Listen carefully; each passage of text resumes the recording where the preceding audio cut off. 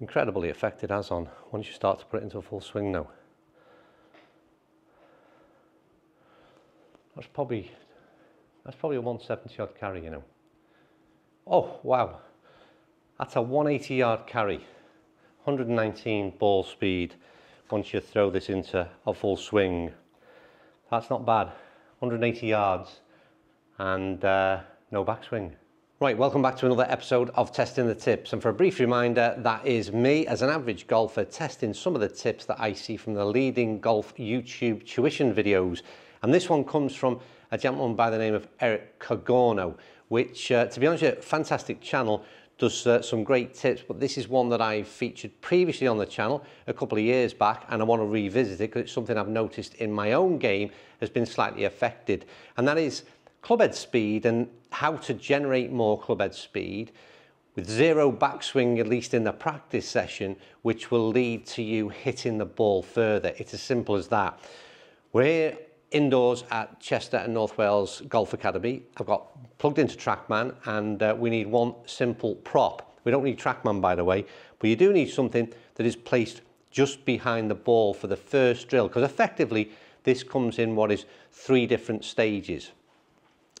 Eric talks about how we as golfers spend or create a huge amount of effort in generating power from the top of our backswing into that impact position. Let's be honest, we all get a little bit excited. We can even sort of rush that bit where we don't even get to the top of our backswing because all we want to do is get back down and hit a golf ball. And there's a lot of power between the top of that backswing and that impact location, which isn't then transferred through the impact position and through to the top of your swing. And that's what Eric is concerned about, and that's how he looks at generating more clubhead speed with the simple but very effective drill. So the prop, anything you want. Basket of balls at the driving range. I've got a few tee pegs that we've got here on the indoor studio. You can put a head cover down behind, and we actually don't need the golf ball at this stage. What you're looking to do is get into your normal address position. And what we're attempting to do is to get to the top of our swing from this position. So no backswing. All we're going to look to do is push through the impact position and get to the top of our swing as fast as we can. Now, you've got to bear with me on this one because it's a weird old drill, but trust me, it's effective. Now, the first thing you're going to want to do is naturally, when you get in the address position, we're trained, or our brain is trained at least, to want to go that way. That's where we want to go. So straight away, there's an eagerness for me to push back into the basket of tees that I've got at the moment. So that's why we need this sort of prop. What you're then going to do, get to this position and push through. I remember when I did this the first time round, it is the weirdest sensation and the oddest training drill that I've ever taken part in. And I also remember getting out of breath quite quickly because it mightn't look that physical, but trust me, try it and you'll soon realise this is a lot harder than it looks. And the reason it's harder is because effectively you've got no momentum which is carrying you through from the top of the swing through that impact position. I'm already out of breath. I know it sounds weird, but try it. And what you're doing is, as you continue to do this, it appears, or at least it appears to me, to be relatively slow in the motion that I'm creating and the speed that I'm creating through to the top of that swing. You start to realise just perhaps how slow you are in that transition and through the impact position. And all you do, keep on trying that and keep on trying to increase the speed and tempo in which you get from the address position up into the top of your swing.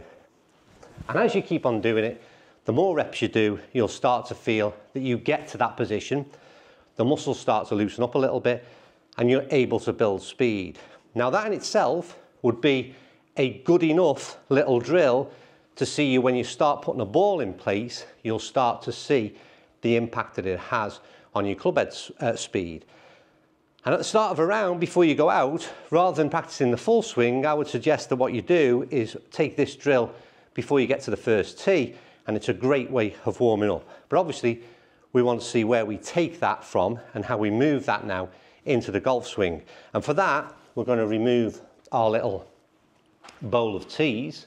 Right, so phase 2, and stick with me, don't go anywhere, you'll soon see some results, because what we're going to do now is we're going to take this into what is effectively our half swing. So we get into our position, we get ourselves into that set position there, wrist hinge as per our video we were doing last week, and from here you're going to go through that same transition through to the full swing, the top of your swing, but you're going to do it as fast as you can through that impact position. And this is where it starts to get interesting, because a couple of things happen. So we're here.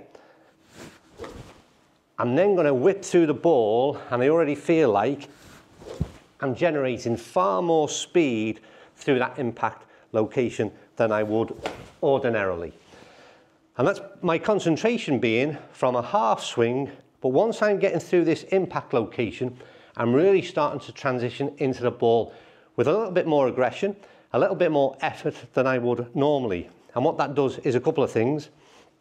You'll start to feel that there's a transition element, and we'll talk about in the full swing in a minute, where once we're starting to reach the top of our swing, you'll start to rotate and feel the hips move towards the left-hand side, because you've got a much more aggressive attitude towards hitting through that impact location. So back to there, and all of a sudden, you start to clear that left side a bit, you start to get to the top of your swing a lot quicker, in my case at least anyway. And already, without having a ball in place, I know that that is a much quicker club head speed than I would normally generate. But now, what we need to see is how that impacts on our strike. So, for the first time, we'll introduce a golf ball, and we'll see where we can take that from the half swing and through.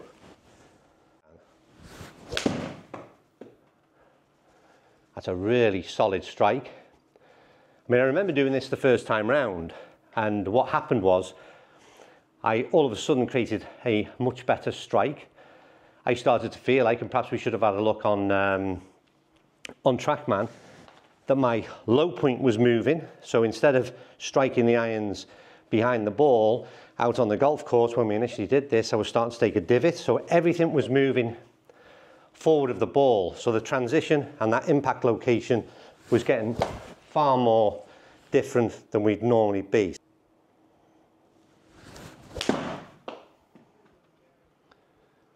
It's such an effective thing, you know. It's crazy. It's crazy how just by doing that very basic drill, you can feel so much difference through that impact location. It's incredible. It's baffling, because in theory, to me, it's something that, it's not that it shouldn't work, but you have to certainly commit to something that seems a little bit odd. Let's try one more. Up to there and then through. So up, a little bit off the bottom, that one. Did we catch the trees? No, we managed to sneak past. So again, that one not quite perfect, but still got, yeah, it did okay, but you can see the club head speed has dropped. So to there and then through. Okay, so half swing, that's better. And you'll almost see, or you'll feel rather, the difference in the sort of snap in terms of, well, I hope you do anyway, the snap when you hit the ball. So we've got club head speed back up 103, 145 carry. I'm using a 7-iron, and we're only using probably more than a half swing. I think that what generally happens is, I would imagine I'm getting up to 3/4. You think you're trying to control your swing into sort of here. What my reckoning is, it's probably a little bit longer than that. So half swing and then whip it through. It's incredible. And already this morning, what I start to see, let's just see what we got there with the club head speed. Don't forget, we're 103 on the last shot. 104, we're already starting to build 148 carry, half of a 7-iron. It's just, you know, it defies logic, to be quite honest with you, but trust me, it's a very important drill. Try it in the driving range, try it on the golf course, bear with it. You might look a bit silly if you've got an audience at the driving range, but that difference between hitting through that from the address position, getting up to here as quick as you can, when it translates into a half or full swing, you'll probably see that it dips off a little bit. You won't get through there as quick as perhaps you might think. Keep on working at it. It will, without doubt, increase yardage to your irons, without doubt. And to be honest with you, I can't see how this wouldn't work with other clubs either.